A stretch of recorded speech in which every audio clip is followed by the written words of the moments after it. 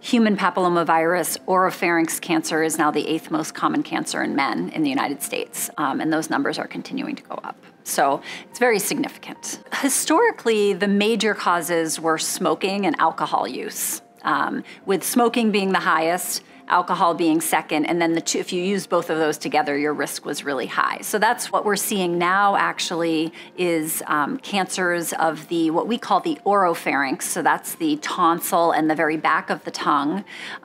These are cancers that come from a viral infection called the human papillomavirus. And human papillomavirus is a common, ubiquitous virus that most people are exposed to, and in a very unfortunate few, it will live in the body as a chronic infection and eventually that can produce a tumor later in a person's life. Papillomavirus-induced tumors hit a very healthy, young patient population. So the first pitfall is a person comes in, they have a sore throat or they have a lump in their neck and they go to see their doctor, and nobody suspects that that person has a tumor. The first thing to pass on is if a patient has a lump in the neck for a long time, don't ignore it. Don't think it's something common like a virus or an infection. Think that they might have a tumor and do the appropriate diagnostic tests. But that tumor also, very interestingly, it responds extremely well to treatment. 90% of the people with papillomavirus-induced tumor are cured by treatment. They have a very high cure rate for these kinds of tumors, and so we've looked at being able to decrease the amount of treatment that they get.